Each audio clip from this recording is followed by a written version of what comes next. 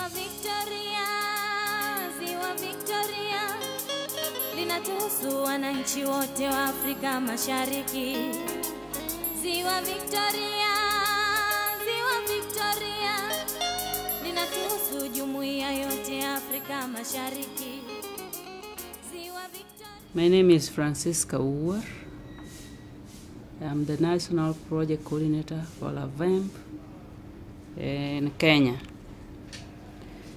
Lvemp, or rather Lake Victoria Environmental Management Project, is a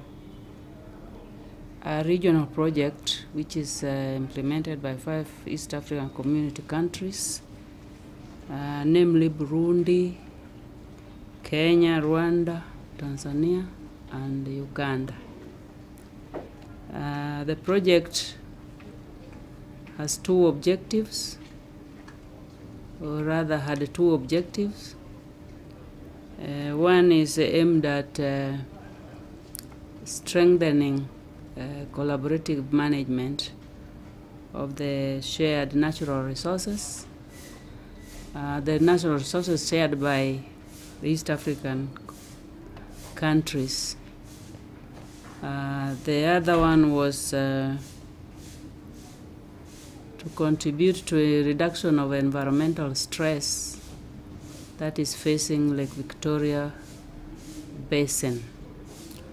The basin has got a number of environmental stresses, and those are the issues that were identified in the first phase of Lake Victoria Environmental Management Project, which were used to design the phase 2, which we have been implementing since 2009, but effectively commencing 2010.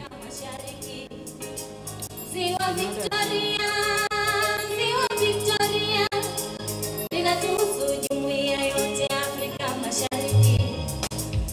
Tanzania, Uganda na Kenya linatuhusu. Rwanda pia na Burundi linatuhusu. Tanzania, Uganda na Kenya linatuhusu. Rwanda pia na Burundi linatuhusu. We had some main activities that we implemented in the last 7 years, which ranged from institutional capacity for institutions which are responsible for fisheries management and research, so for purposes of managing the transboundary fisheries resources. We have procured boats for research and management and given to the user departments. We have also procured boats and canoes for beach management units so that they can participate in the management of the lake. Over 26 boats have been bought for the communities, and 2 heavy utility ones for research and management. The boats which have been procured have been used for gathering data and information that has been used in the development of frameworks that will guide the management of the fisheries resources. We have an updated fisheries management plan for the region that is going to be domesticated at the national level. We also have an EAC fisheries and aquaculture policy that is, has been approved at the regional level, awaiting just adoption at the EAC Secretariat in Arusha, Tanzania. Because of the many issues that is affecting the fishery, we have a lot of people who are now focusing on the lake for economic reasons, and we have tried to provide alternative livelihoods, especially around the lake shore, like diverting into poultry farming, horticulture, tree nurseries, so that people can get some income generating activities that can support their livelihood so that they move away from the lakeshore. And we have also tried to improve the facilities at the fish landing sites, such as construction of fish banders. This ones has improved the fish handling. Some of these areas did not have facilities for handling fish, but right now when you go there, at least the consumers have confidence in the products which are coming from the lake. And as you know, our main market for the Nile perch is in the European Union, and they are very sensitive on how the fish is handled. We have also provided potable water as well as sanitation facilities for safety and cleanliness at the fish landing sites to avoid contamination. Some landing sites have also been provided with access roads, because for you to market fish, you need good communication from the beaches to reach the markets, and also constructed jetties for the boats to land and then fish, so that it is handled in a proper way. And we have also done capacity for the fisher folk, so that they can participate in collaborative management of the fisheries resources, teaching them about the regulations, the emerging issues. You see, now we have things like climate change, and how they can also participate in the management of the water hyacinth, so that they are part of the process of managing the environment where the fish lives. So generally, we have worked in collaboration with the county governments, such that we don't have gaps between the two levels of government, so that each level of government know what are their roles. Like, for example, in the implementation of the fisheries management plan, where we have now teased out the responsibilities that would have to be undertaken from the grassroots level, the BMUs, up to the county level, and then the national level. Each section has it. Yeah, we have also supported activities which are related to value addition at the fish landing sites, because right now you find that there have been changes in the quantity of fish that is being landed, such that right now we are having that omena is now dominating the catches, and though it has a low value, we have invested in groups so that they can come up with facilities that can add value, especially the drying process, away from the traditional drying on the grounds. And you'll find that omena, which is dried under value addition, added structures, it fetches more than what is available from the traditional methods of drying. We have also participated in regional activities supported by the project at the national level, and this had to do with the development of frameworks that are supposed to manage the transboundary fishery resources, and specifically the fisheries management plan, which has been updated, and also the development of an EAC fisheries and aquaculture policy. We have been operating using different tools from the different riparian countries, but managing one resource. We are also focusing on establishing sustainable funding mechanisms for investments in the fishery, and we now have a law in place, the new Fisheries Act 2016, that has a provision for the establishment of a fish levy trust fund. We have already developed the regulations that will anchor the fund into the act, and very soon it will be in operation, and we're likely to pilot it for several years from now, so that we can generate funds that can complement what is being provided in from the government. And so far we are likely to be the first ones in East Africa to start having that kind of fund that will be managed by the stakeholders themselves, the fish farmers, the fishermen, and the fish processors. And the good thing about the fund is that the money will not go to the consolidated fund. So that creates confidence in people who are likely to support or do some contributions. Increasing pressure on the lake fishery, where the catches are now going down. We have also promoted aquaculture, fish farming within the riparian counties. And this one, besides providing alternative livelihood, it is also giving production to supplement what is coming from the lakes. So a lot of BMUs have adopted that, and they are now having, besides fishermen going to the lake, they also have fish ponds where they can harvest fish for home consumption and also for selling. And we have done a lot of capacity on that. And we are not just restricting on the fish farming alone. We also have poultry, we have beekeeping along the shoreline, so that the fishermen can change their attitude away from the normal fishing activities that are now contributing to decline in the fish catches, so that they move to other options that can reduce the number of people who are going to the main lake.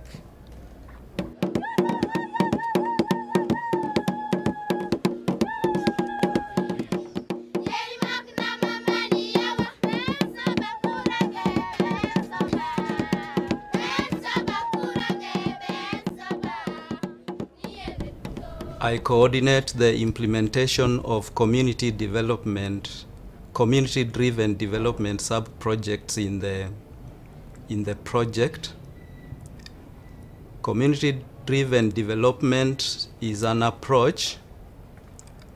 The approach is founded on the belief that communities are capable of solving their own local problems if they are given knowledge and enabled in terms of resources. It is the highest level of participation a project can take. It is actually an empowerment to the project. So communities are guided and enabled to identify project activities. And these activities are supposed to be within our project objectives. The community-driven development sub-projects are implemented under Component 3.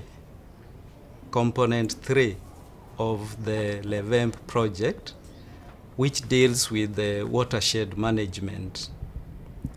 Under the watershed management, the broad objective is to reduce stress on the Lake Victoria. So the range of activities are aimed at reducing pollution to the lake and also reducing pressure on the lake fishery resources. So under the community-driven approach, the communities will identify a problem they can relate to within that objective, the broader objective of the watershed management. Then they will be guided to write a project proposal. And once the project proposal has gone through an approval process, it ends up with a signed agreement. The agreement is signed by the PS on behalf of the government and the group officials on behalf of the group. Then we disburse money in tranches to the group's account.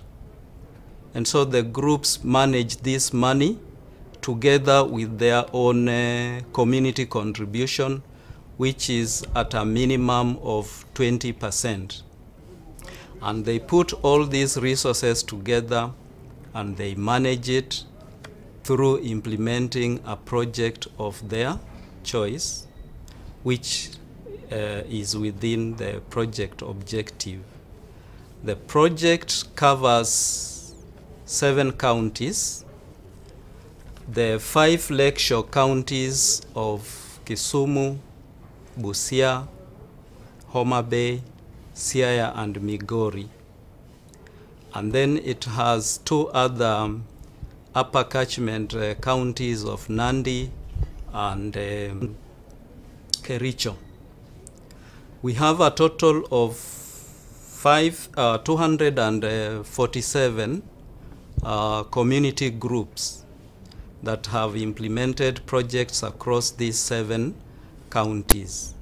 The distribution is as follows: Kisumu County, 60 groups; Migori County, 21 groups; Homa Bay County, 51 groups; Siaya County, 31 groups; Busia County, 22 groups; Kericho County, 29 groups; and Nandi County, 33 groups.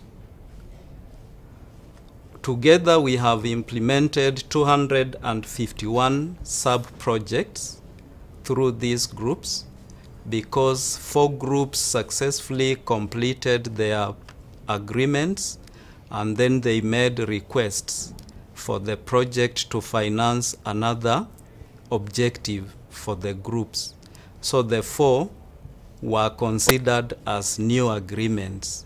And so the total number of sub-projects that we have implemented through this approach add up to 251. The range of activities are very long, because we are not restricting the communities, as long as the activity they are proposing lies within our objective of conserving the environment and improving livelihoods. So under the environmental conservation, we have done a lot of tree planting. We have improved sanitation along the lakeshore, especially by building fish handling facilities, modern fish banders, and sanitation for the fisher folk. Under the livelihood improvement, the range of activities has included dairy farming, poultry production,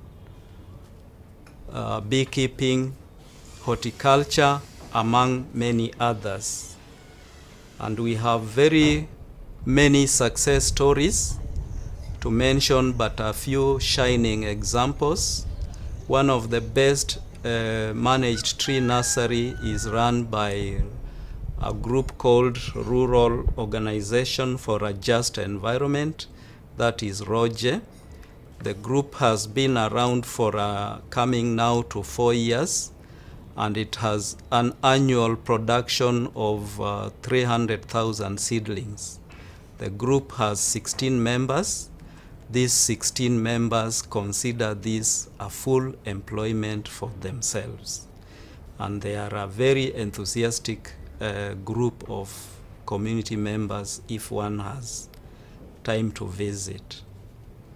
Under the poultry improvement, one of the best groups is Chuodho Women Group. It's in Migori. The group started poultry keeping with a flock of 600 birds, and as at October this year, the group has sold in excess of 4,000 birds, and it is expanding its membership to include the whole sub-county. It has a view to developing to a level of a cooperative. In terms of fish banders, one of the best fish bander is at Magare Beach, which has a modern fish bander installed with the solar-powered freezers, which make them hold on to their fish catches for some time as they try to find a better market. Dairy farming, there are quite a number of groups. We have Upper North Kabodho Women Group with the 10 heifers that all of them have calved 3 times with an average production of 10 liters per day per cow, and the women are very happy. They feel really empowered. They make a lot of money from the sale of milk. Several groups have grown a lot of trees in Bear, along rivers. They have developed woodlots, and some of the trees are almost maturing. They are almost about to start harvesting some of these groups. So the project has had a lot of impact, quite some impact. And I don't want to forget another very successful group, which is Nyakonya CBO. This group, from a background of a lot of erosion and a lot of waterborne diseases, they decided to start supplying treated water, clean water to the surrounding community. The project supported the group to establish a water bottling plant, which is in operation. The group makes about 120 barrels of water per day, and they have no problems with market, and they are selling. And from the sales, this group is supporting 20 orphaned and vulnerable children from the proceeds of the sales of the water. So they bottle water to sell for the markets away from the point of bottling, but at the point of bottling, they also sell water in jerry cans, the same treated water. And some impact is being realized in terms of reducing waterborne diseases. The last group that I want to talk about is the Women in Modern Agriculture, which is a women group in Siaya. This group has demonstrated that it is possible to derive a livelihood away from the lake fishery resources. The group was supported with the 4 greenhouses and enough resources to establish a mango orchard. From the 4 greenhouses, the group has been able to purchase another extra greenhouse and made sales in excess of 2 million shillings, and they are now in the process of acquiring the land on which their mango orchard and the greenhouses are established.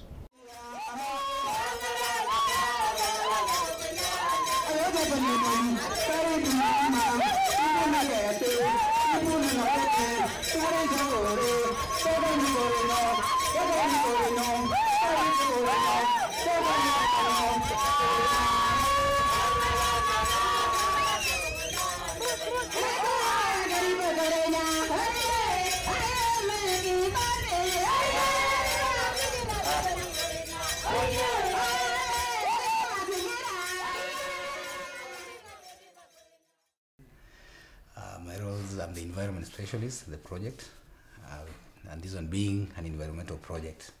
Basically, we are trying to reduce the stress in the Lake Victoria, being the second freshwater lake. So we have implemented several projects. So basically, the main activities that we've done in the project, in the catchment, is rehabilitation of the wetlands. And as you know, wetlands basically are the source of water that feeds our rivers. It has a lot of functions. Provision of is an ecosystem that provides habitat for both flora and fauna.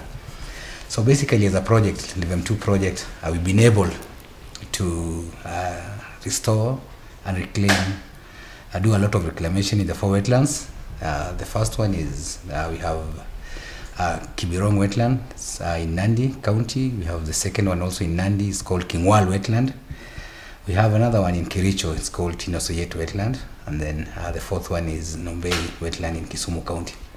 So basically the activities that we've been able to undertake in the wetlands is one, we've been trying to rehabilitate and increase the vegetation cover in the wetlands through planting of trees, and this includes mostly the indigenous trees. We've also done a lot of bamboo planting, having in mind that bamboo is one of the fastest growing plants in the wetlands. So we've been able to do over 20,000 seedlings, planting of over 20,000 bamboo seedlings. We've also done over 8,000 indigenous seedlings in the wetlands. So basically we try to divide depending on the availability of space. And also, we know very well that on environmental conservation, you cannot do environmental conservation without looking at the livelihoods. So basically, we know that a hungry person cannot be able to conserve the environment. So what we've done a lot of livelihood improvement through provision of income generating activities. And this includes being able to provide beehives to these wetland communities. They have installed the beehives. In fact, they have already harvested. And also we were able to procure harvesting kits for the wetlands communities. So that one is one of the income generating activities that's going a long way in reducing the pressure on the wetlands. The other thing we've done, we've also been able to construct and equip and stock 8 fish ponds, 2 per wetland. So they are fully stocked, and we give them around 1,000 fingerlings. So we are expecting a very good harvest from that. Then also we've been able to support the communities through a lot of education and awareness, where we've taken them to various courses, entrepreneurship courses, management courses, so that they are able to be able to know and support themselves in their livelihood adventures. Thirdly, there's an activity that you were able to undertake, and I think this one has really given the project a lot of credit. We were able to, through awareness, to doing a lot of awareness, we were able to talk to the community, and they agreed to fence the wetland. Basically, we had set some funds for fencing the 4 wetlands. We were able to start with to fence one of the wetlands. That wetland is around 1,046 acres. So basically, we've been able to fence part of it around. We've been able to cover 5,064 kilometers in the wetland, and that one has really increased the growth or the regeneration of the wetland. Basically, we had a target of around 300 hectares, but to date we have done 500 hectares, because since once a wetland is fenced, we don't even have to intervene through tree planting. The general regeneration takes on, and the earth rate it grows very fast. So the other thing, like after the generation of the papyrus in the wetlands, the community, the reception, they were able to they're able now to have a lot of knowledge, and there is also a lot of changes has been witnessed on the what we get, the water quality from the wetlands, and also a lot of issues have at least changed. Even for the community, they don't know what they have, but they'll do the activities that they take. So all whatever we are doing, the interventions we are doing were informed by the management plans that were developed. So we had developed initially, before we started the implementation of the activities, we had developed through a participatory process with the community 4 management plans for each wetland.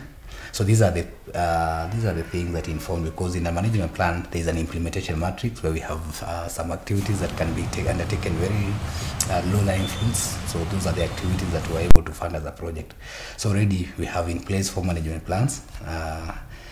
So that those are the ones that informed the activities, and these were done basically by the community. So we were not like the top-down approach; it was an bottom-up approach where they identify the activities. So these activities, all of them that we have implemented, are basically from the community themselves. The other thing, on top of that, we've been able to, through the same process, participatory process, been able to come up with 2 other management plans. One for, there's a wetland in Kericho called Kuje, locally known as Kuchei wetland, is in Sigoet sub-county, and also another one in Homa Bay. It's called Ondago wetland. Those, the management plans are ready. It was done participatorily with a lot of participation from the local community, the wetland community. We had the national government as well as the county government. So these are very good activities. This one will go a long way in also enabling the community to sustainably get a lot of benefits from the wetland and also sustain the wetlands. So those are the 2 management plans. We have the activities that have been identified by the communities, and we are hoping that during the next phase, the project can take off some activity, but and also the same. These are resource mobilization tool. Once you have a management plan, that is it's like a proposal. You can take it to any other donor for you to be funded. So basically, that's what we've done for the wetlands. And also, the other thing that I'm charged with is the issue of compliance. For these wetlands to be conserved, we have to ensure that we really abide by the country's environmental laws, as Environmental Management and Coordination Act, Act of Cap 385, and also we have the World Bank policies that are supposed to be adhered. And this one being basically an environmental project, there is no activity that has some negative impacts on the environment that is not subjected. All of the activities have to be subjected to normal environmental regulations, both for the country and also the World Bank environmental policies.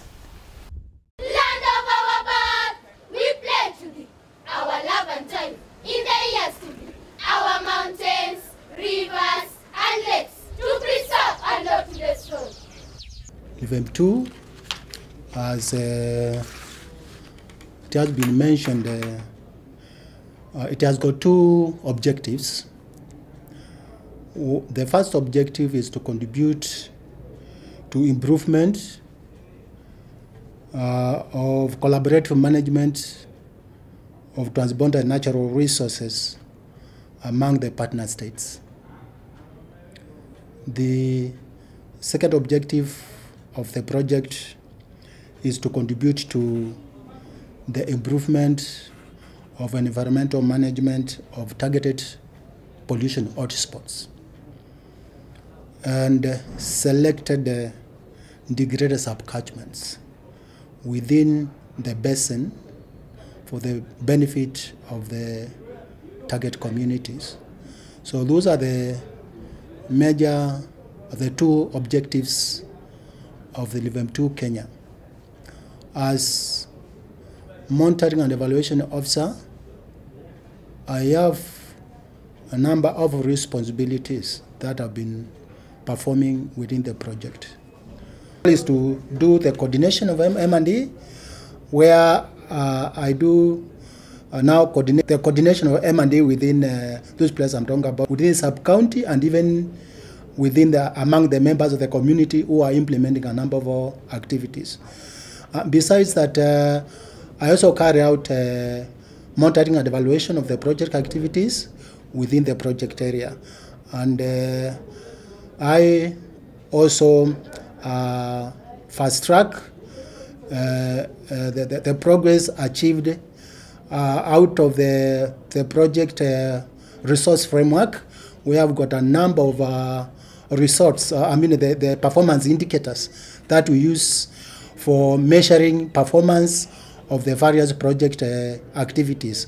And I do update the targets of those indicators over time so that we can be able to know or capture the progress that is being realized by the project.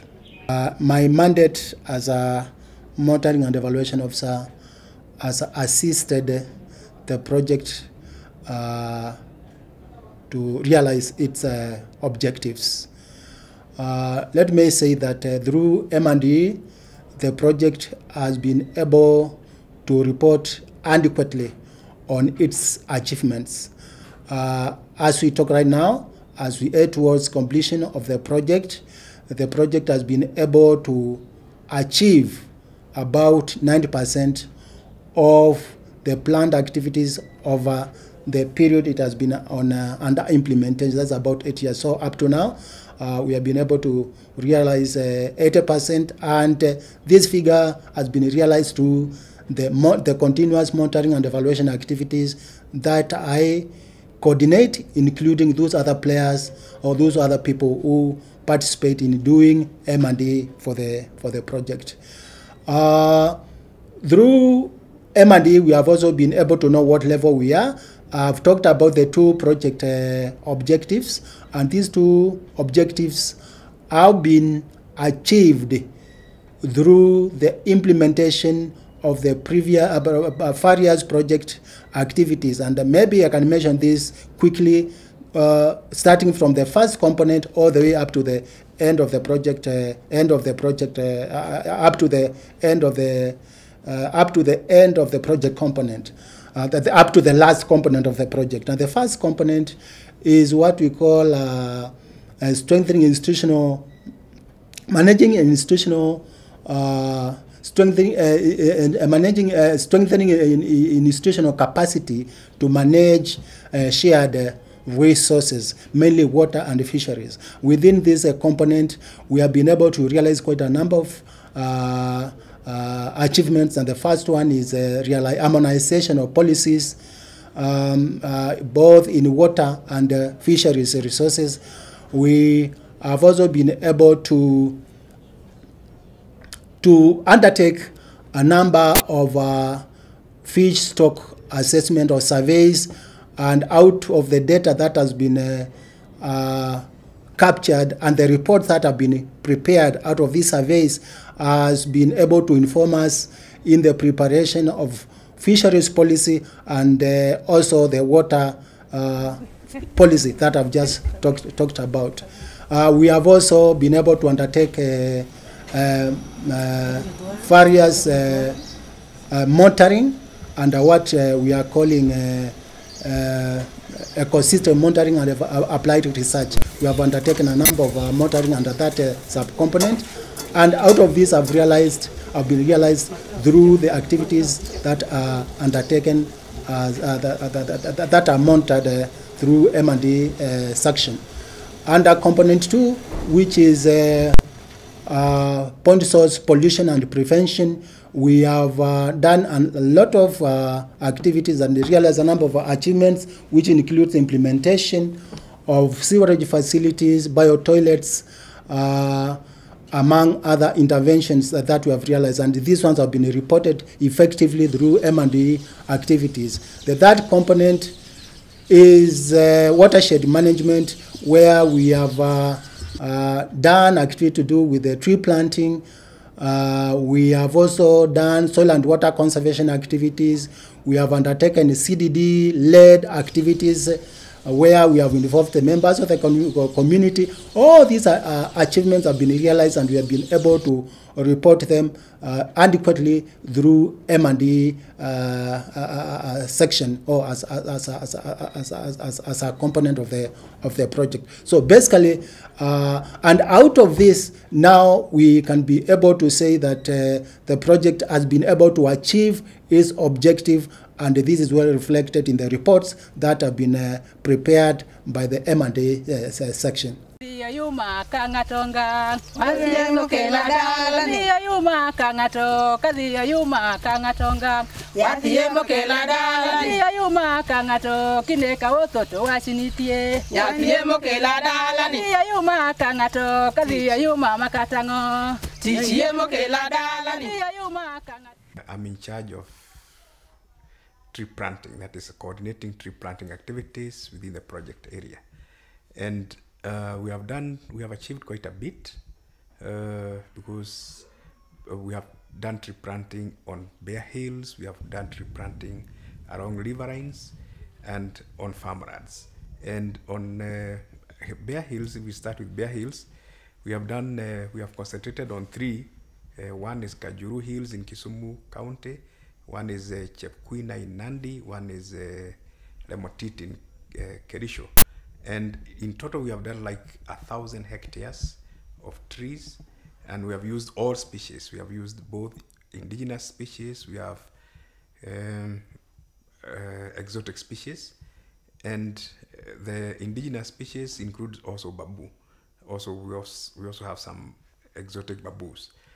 And out of the 1,000 hectares, the survival is quite good.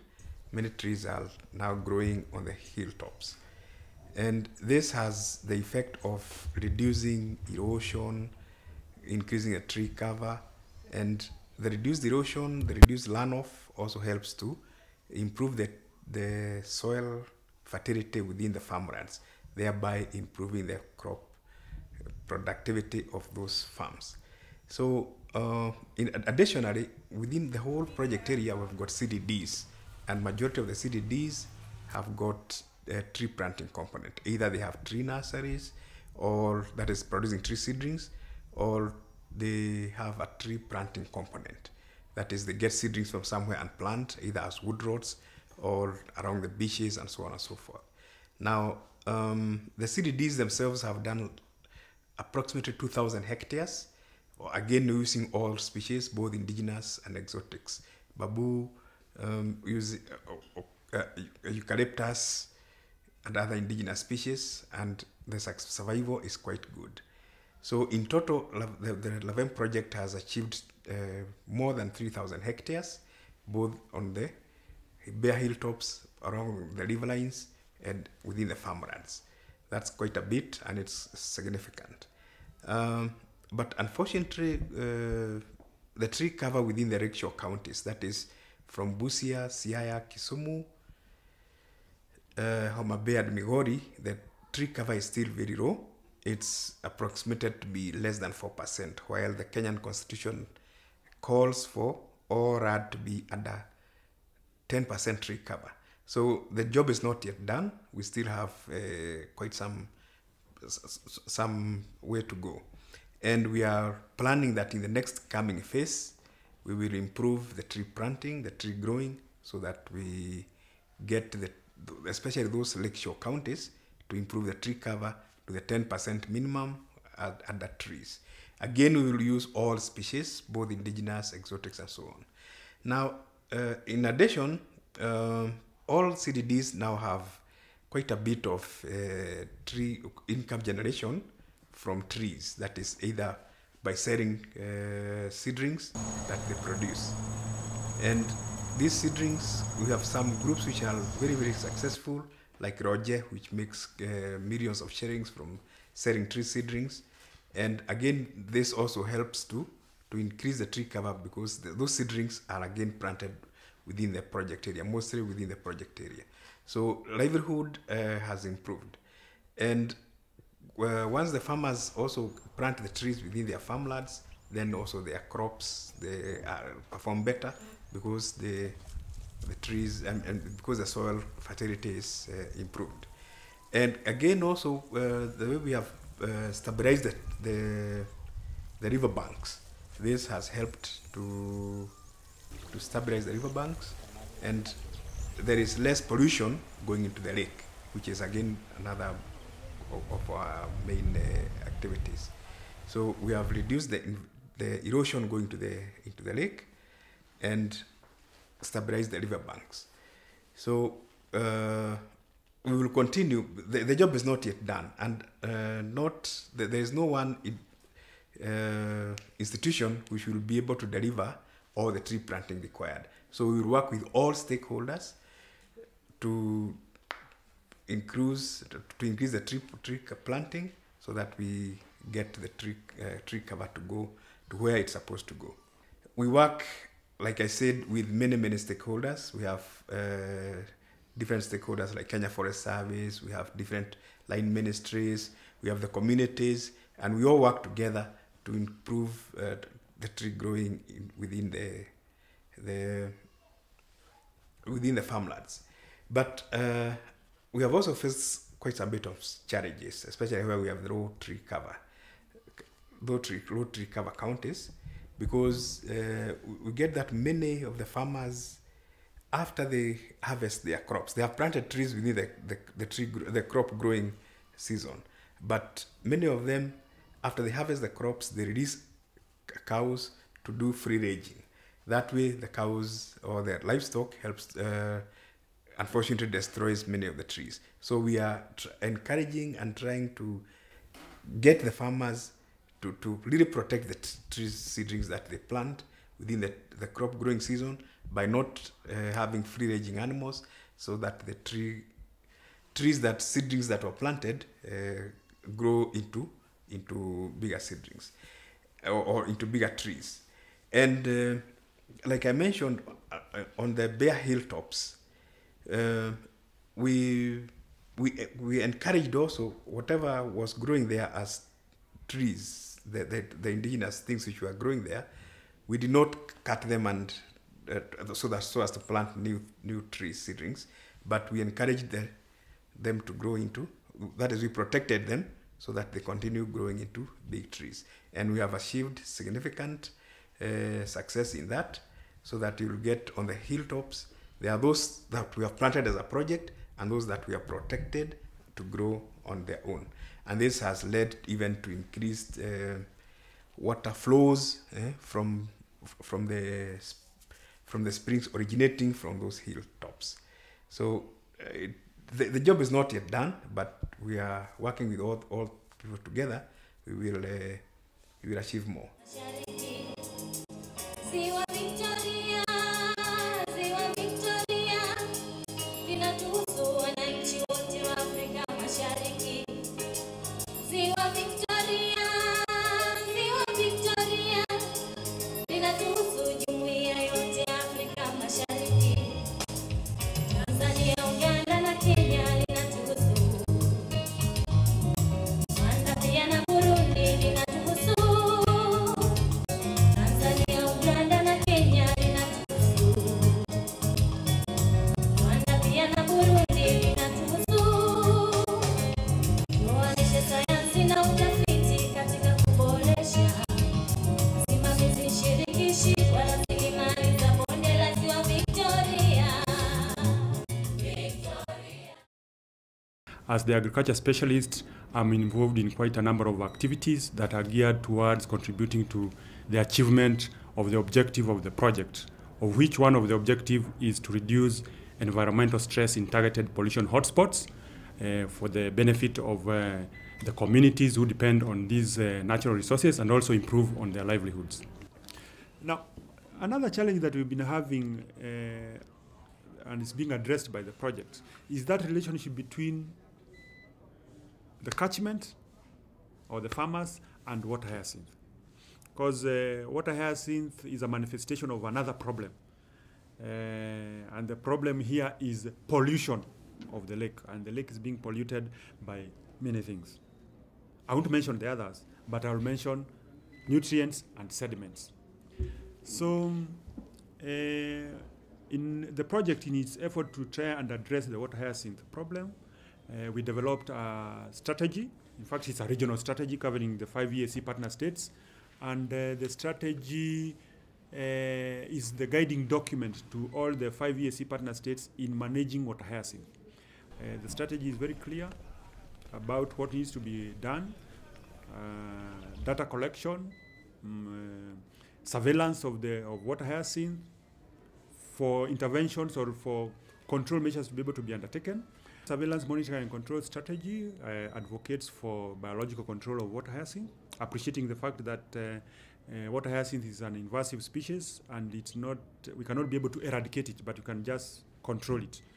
But also, the strategy advocates for manual removal and mechanical removal. Manual removal through efforts of the beach management units, keeping their beaches clean for those small quantities of water hyacinth as they are being washed onto the beach, the same way that we keep our compounds or our paths back in the village clean, the same way the strategy advocates for keeping our beaches free of water hyacinth as it comes about. When you go to the beaches or some areas in the neighborhood of the beaches, you find that we have water hyacinth in the fringes of the lake. Those small quantities or amounts of water hyacinth are the ones that the strategy advocates for manual removal. But also, the strategy appreciates the fact that in a large water body like in our case here in Kisumu, we need to undertake mechanical removal of water hyacinth, especially when it is in high amounts or high hectareage. And the project appreciated that and made efforts to procure water hyacinth mechanical removal equipment. We appreciated the fact that disposing of these water hyacinth needs to be done in an environmentally friendly manner, and we identified 18 sites for disposing the water hyacinth so that it's not washed back to the lake, so that it can decompose, and whatever material is left behind can be used for not farming, because we don't know the chemical composition, but maybe rehabilitating areas through tree planting and the like. We also procured some 2 lorries for transporting the harvested water hyacinth to the disposal sites. The procurement of the water hyacinth harvester is yet to be concluded. It's work in progress, and we are hoping that we shall be able to kickstart mechanical removal of water hyacinth. But we are also saying that water hyacinth management is not something that can be left to one person. We need all stakeholders to participate in their own big way or in their own small way.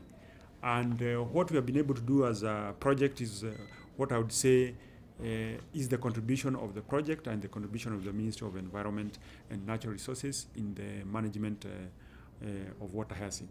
So what we are saying, bottom line, is that it takes the effort of everyone, the national government, the county government, the investors that we have in the beaches, or rather along the lake, be they factories, hotels, transporters. It should be the responsibility of everybody to see that we keep the lake clean and free of water hyacinth. Thank you.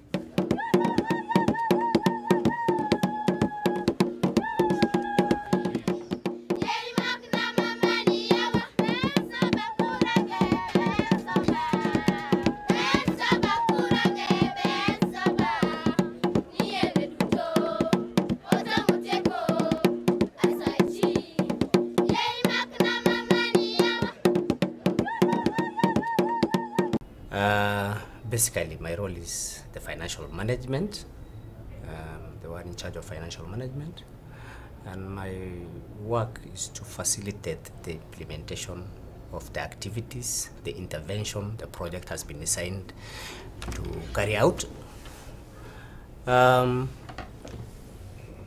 including facilitating and making sure that the sound financial management processes, systems, and ensuring that the funds have been used for the intended purpose. Was funded to a tune of $30 million. The funding coming from World Bank and some counterpart funds from the government of Kenya.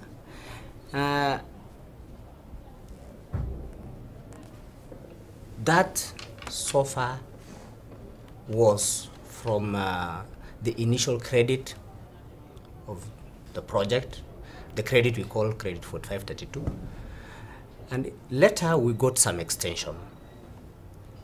We had 2 years no-cost extension, and we also had an extension with an additional financing of $10 million. So in total, we had a funding of $40 million from IDA World Bank. The rest of the amount was coming from government of Kenya.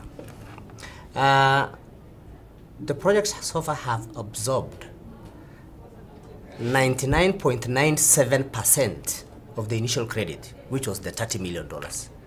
And we have also absorbed about 80% of the additional financing, the $10 million. The project has achieved tremendous achievements out there, quite a number of investments, tangible investments out there. So many lives have been touched. So many lives have been improved. For example, if I mention a few, we have done interventions and investments towards the direction of sanitation facilities in order to control both point and non-point pollution sources. So we have done sewerage facilities. We have expanded the existing facility in Kisumu to be able to accommodate more effluent. We have rehabilitated Homa Bay, and we have actually constructed a new facility in Bomet. The expansion of the facility in Kisumu costed us about 135 million. The first phase of Bomet, not Bomet, Homa Bay, costed us about 215 million. And we are doing now, currently we are just completing the second phase. And the first phase of construction in Bomet costed us 130 million.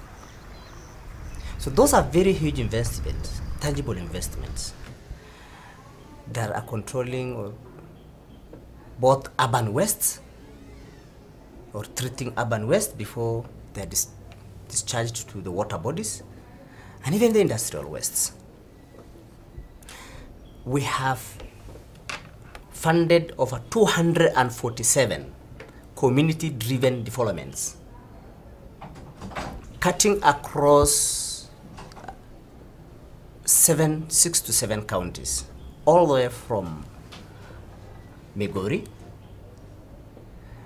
We have done it in Homa Bay County, Siaya County, Busia, Kisumu, Nandi, and even Kericho.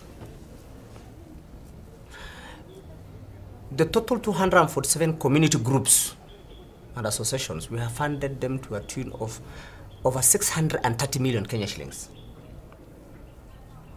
And these investments in the communities have changed a lot of lives. They have done the environmental interventions at the community level, doing tree planting, spring protections, farm contours, and so many things. Beyond that, it has also improved their lives. They are now into horticulture, dairy farming, beekeeping, fish farming, and aquaculture, and many of those enterprises that have really touched their lives.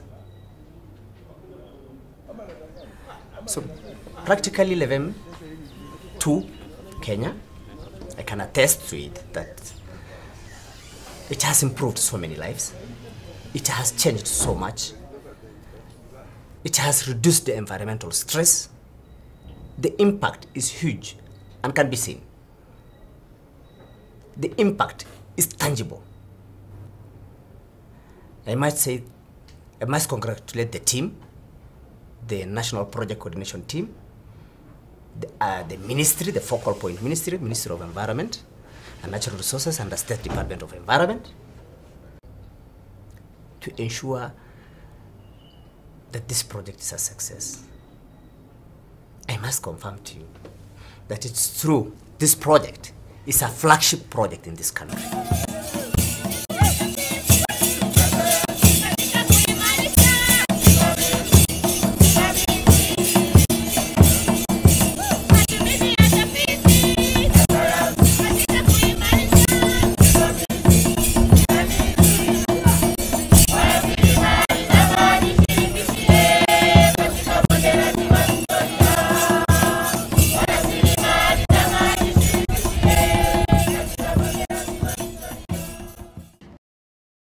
In my sector, I deal with the water and sanitation issues.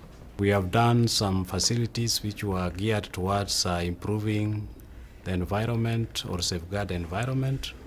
These include rehabilitation and construction of sewer facilities. We have constructed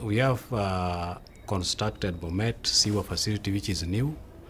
In after construction, we did also expansion of the same facility, which is now geared towards serving about 10,000 people in that town.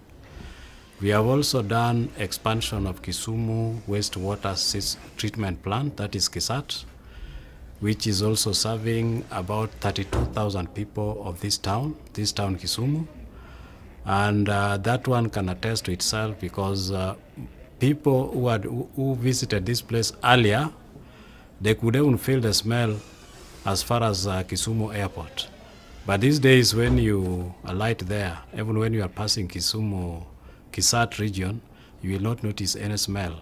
That is a manifestation of achievement which is done through Lvemp II by expanding that facility. And during our expansion, we did 7 units. We did a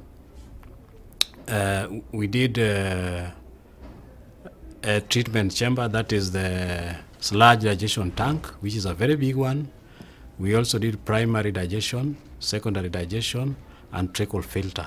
All these ones are improving the treatment of a wastewater facility in Kisumu. And even if now somebody can go and talk to people in KISAT, they can attest to what they have achieved through Lvemp. That one even improved their revenue collection so far, and the people are now benefiting are also many. We also moved to another town within the lake, that is Homa Bay. Homa Bay collapsed. That sewer system collapsed before we started rehabilitation. So before 2014, the whole sewer from Homa Bay town was going direct to the lake. After that, Lvemp II took the work of rehabilitation, and we rehabilitated that system, and now it is functional. After the rehabilitation, we extended again with expansion, which has also been completed. And as we talk now, in Homa Bay town, the water and sanitation company, they are now getting over 800,000 from sewer alone. And earlier they were getting 25,000. So you can imagine from 25,000 they were collecting from people to over 800,000 from sewer. That is a big achievement which has been done on that side. So because we really geared towards improving environment, in the same sector we were also doing bio-toilet facilities. These bio-toilet facilities were targeting schools, market centers, and also beach management units. And so far we have done 40, which is now completed. They are fitted with the water system and also bus gunners. So we expect by the end of the day, in 6 months to come, these schools are going now to start using the gas from these bio-toilets to cook. Like one of the schools we were told the gas has started coming out, that is Kagoro Girls Secondary School. The gas is now coming out, and we are also fitting now the burner in that school. So it is going to help the school in double. One side, the reduction of wood fuel, which is used in the school, is going to be reduced, because now the school will be using the gas generated through the biogas system. They are going now to use less fuel in all those schools. The sludge which is produced also from that facility is also going to be used for to fertilize the vegetables, the trees, and even the flowers. And even that water there, when they use it to water even vegetable, it is not harmful. It is also going to help the schools. So that bio-toilet facility has a lot of benefit, and we are even encouraging individuals who can afford to embark on that, because once you embark on that, you are going to reduce the wood fuel, you are going to generate gas to use, and it is also you are going to end up using organic manure, which is now the best in the world. Besides that, we have also been buying exhausters, because we know most of the schools or some of the areas are not covered with the sewer facilities, and to help these people to curb environmental disasters, that releasing everything to the environment, we have been procuring exhausters. And as we talk now, we have procured 12 exhausters, which we have also distributed to water and sanitation companies within the region. Like Homa Bay is serving 1, Kericho we have given 2, Bomet we have given 1, Nandi we have given 1, Kisumu we gave 2, Siaya we gave 2, Busia we gave 2. So we have a total of 12 exhausters. And the main purpose of this is for on-site sanitation facilities. Those people who are using pit latrines and those who are using septic tanks. To avoid this pit latrine and septic tank overflowing and ending in the streams and eventually to the lake, we are encouraging exhaustion services to these ones, to the designated sewer facility areas. And those ones are being used very well. Then another thing we have done within the sector, which is also positive, we have also tried to protect springs. And as we talk now, there's a spring which protected successfully, and we provided water for animals and also for the community. So the communities are now benefiting out of those. And when you protect a spring, it is not only to provide that, it is also geared towards looking into the soil degradation. Because when animals walk towards the streams, they cause a lot of soil erosion and degrading the riverbank. So when these animals can be restricted, where they are getting their water, like when you protect the spring, then that one also is helping in soil conservation. We have done a number of roof harvesting, particularly in schools and in health centers. These are now providing safe, clean water to these pupils. And you know, it is helping a lot. And now we have really, the impact is quite great. The water from the roof harvesting, they're using to clean their classrooms. They're using for drinking. They're using even schools which are having a school feeding program. They're now getting water within the school to prepare food for the children.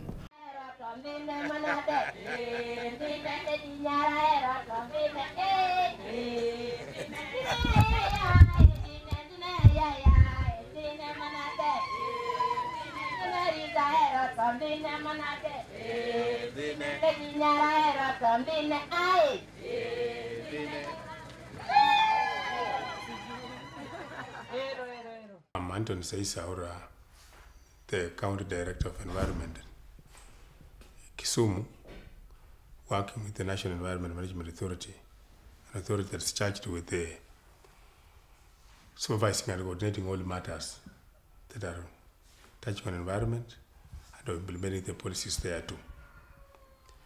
As regards Lvemp Ii structure organization when it came to implementation of the project, the County Directors of Environment were nominated as per the document to be the chairman or the overall coordinators when it came to project implementation at the district and later on at the county levels. These sectors in livestock, fisheries, natural resource, environment, fisheries and water, so that those projects were in line with the set standards, both national and World Bank, when it comes to the implementation as regards law, the laws and the safeguards. One, we were to do the project appraisals to ensure that the projects that will be under the project shall also attain the main objective of livelihood improvement and environmental conservation. There are minimum threshold in these counties. Two, as a technical team, we were to do the backstopping, capacity building, if it's a matter of fisheries, if it's a matter of environment, and if it's a matter of livestock, like that. Then three, we are to ensure that they have the basic tools of management. That is both financial management, group dynamics, social dynamics, so that the project could be implemented in a smooth manner. Looking at the projects that were initiated and the ones that we did the supervision, they ran from water and sanitation and natural resources. Counties like Bomet, Kisumu, and Homa Bay, they had the benefit of the improvement in the sewerage sector. We had also others that also improved in sanitation. That was Kisii, Kericho, Kisumu. They also benefited from biotoilets. We have also counties that are also in the lake shore. The beach management units also improved and benefited on sanitary facilities. We also saw improvement in the natural resource management, that is improvement in the tree cover as well as forest cover, and also rehabilitation of degraded areas. I would say that also as the district project coordinating teams as well as account project coordinating teams, the NPCT facilitated our working environment to ensure that we have a smooth working environment. We had the first ones who were called in the project the Nyando Basin based counties or districts. That's Kericho, Nandi, Nyando, and Kisumu. They were facilitated with vehicles, double caps, which also meant the work easier. While for the offshore districts or counties like Busia, Siaya, Homa Bay, Kisumu West, Migori, they were also facilitated with the motorbikes, which were very effective to ensure that it improves the mobility. There were other support services that they received when it comes to facilitation, when it comes to movement, when it comes to office management and stationery, and also facilitation when it comes to meetings, to ensure that they were to keep watch on the project and see how best it moves. Also the same was seen during the monitoring, that saw the project beneficiaries also giving a push to see that they will meet the time frame and the timelines as such, and also to ensure that they keep to the set standards as regards our Kenyan laws and as well as the World Bank projects. These such projects also had a success. So in general, as a unit where we were chairing, we shall say that this is one of the projects that needs upscaling, because the basic communities in the catchment benefited from the project, and we have seen the livelihood improve. We have seen the status of the environment improve, the status of the roads, the status of the rivers, as well as the status of the forest cover. Also, the community under this project initial stages, we had the water hyacinth removal, where the sites also had been identified and earmarked, and it was also done by the communities.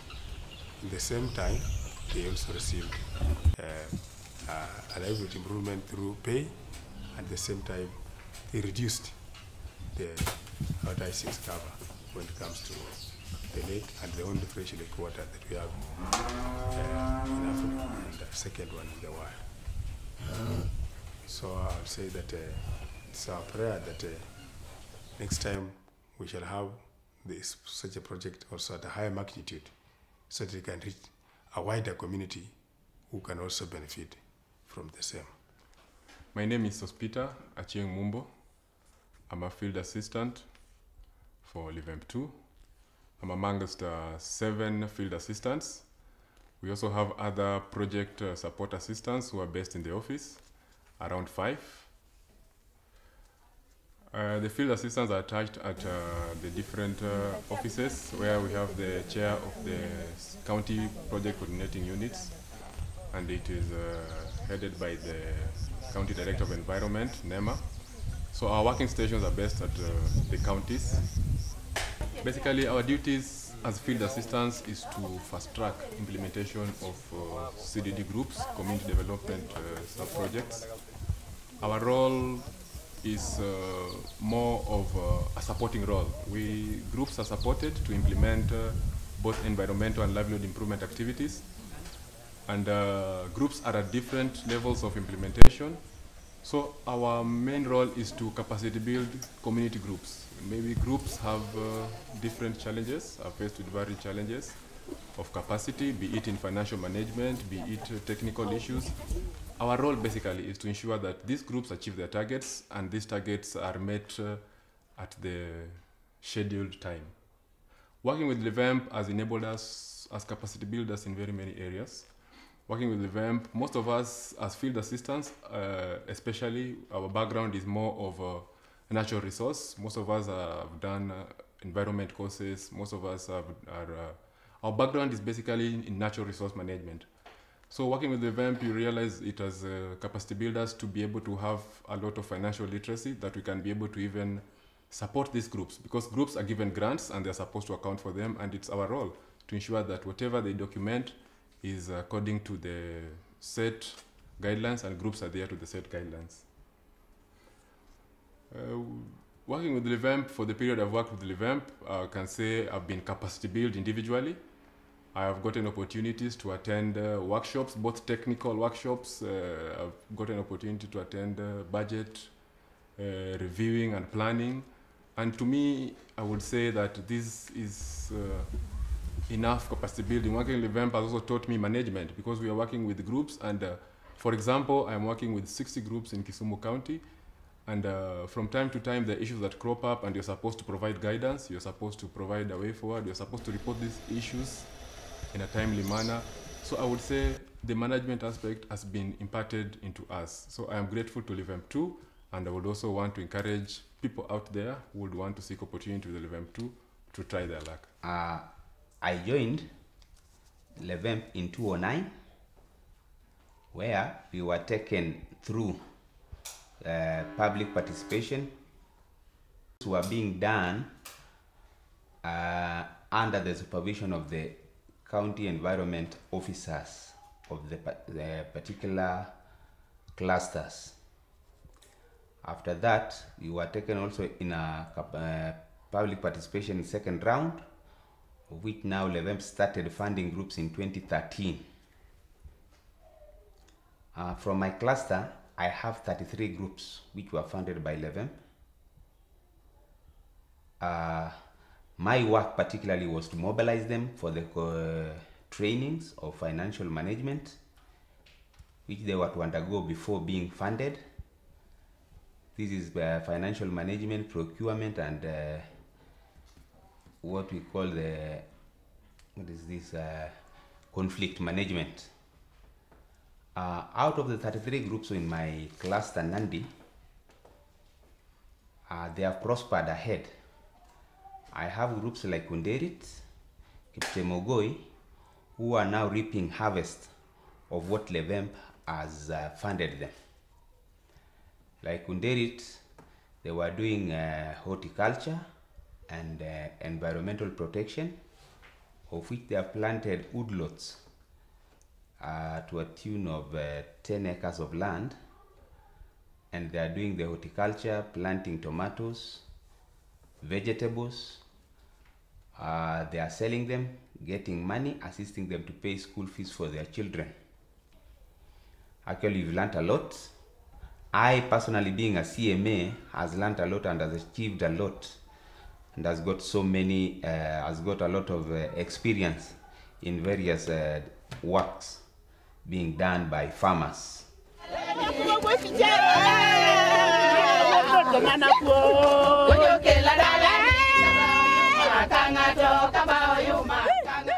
Under my charge, I coordinate communication issues for the project.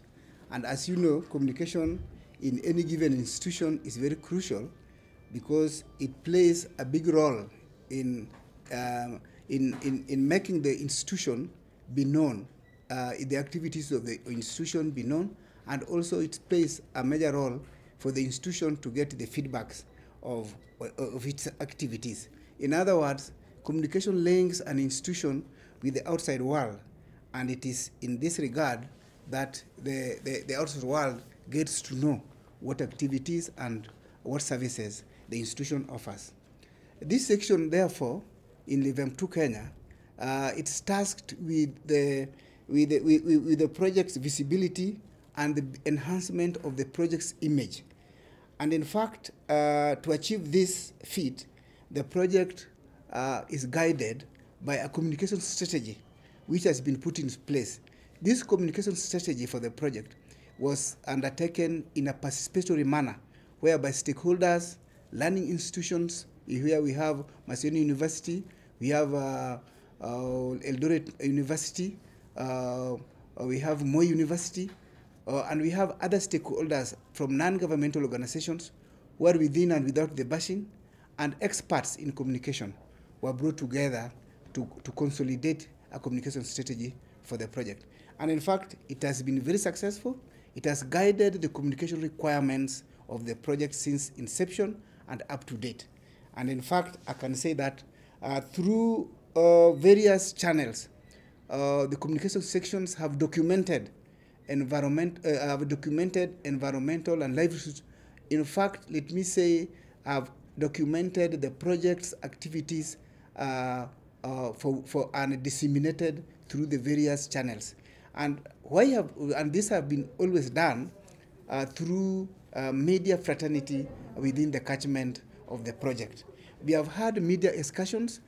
Media excursions, I mean, we have given the media practitioners within the project catchment area and beyond an opportunity to visit our project sites so that they can see for themselves what the project is undertaking, so that they have an informed opinion, so that they have an informed knowledge of what they are reporting.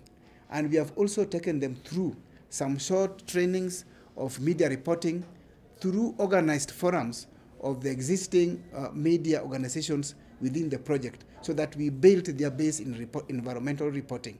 This has enabled the project to have an opportunity for the media people to understand the project and make them report positively what the project is doing. In fact, we have had social media platforms where most of our activities are being passed on. We have a website where we post most of our activities for the outside world to see what we are doing and also get the feedback. We have YouTube, we have information, education, communication materials, and other publications. We have newsletters, we have brochures, we have fact sheets.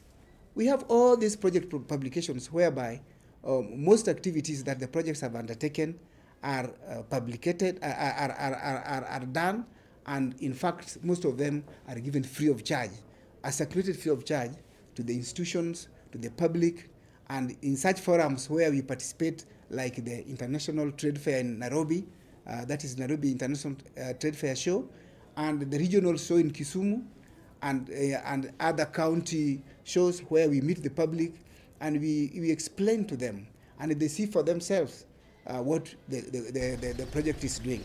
Apart from this, you know, the project is dealing with over 240 community sub-projects, and here we document all this, and we take these communities to, as you know, the project is covering 5 East African countries, that's Kenya, Rwanda, Tanzania, Burundi, and Uganda. We have exchange visits, and all these are documented. And in fact, there's a program within Lvemp states. Lvemp says that is the 5 East African countries Lvemp project is existing. And during national days, like tree planting days, like World Environment Day, we rotate in these countries. And during such forums, the project, each country has an opportunity to showcase what they have achieved in their project interventions.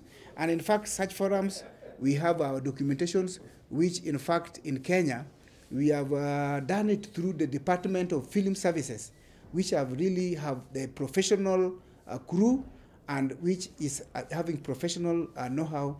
And in fact, through this, we have been very lucky to, in fact, document most of our activities professionally and has passed the test of time, that our achievements have all been done in a professional way.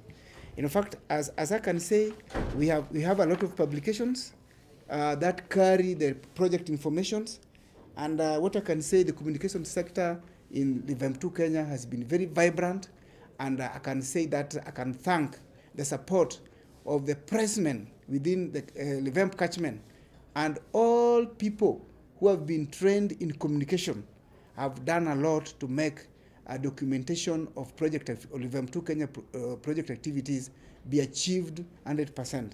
And I'm very happy. The cooperation, I hope, as we now go, the project now is coming to a close, and with the hope of having the third phase. I believe and I request the same cooperation that the press and the communication fraternity had to be extended to phase 3, and I think the documentation of phase 3 activities will be better.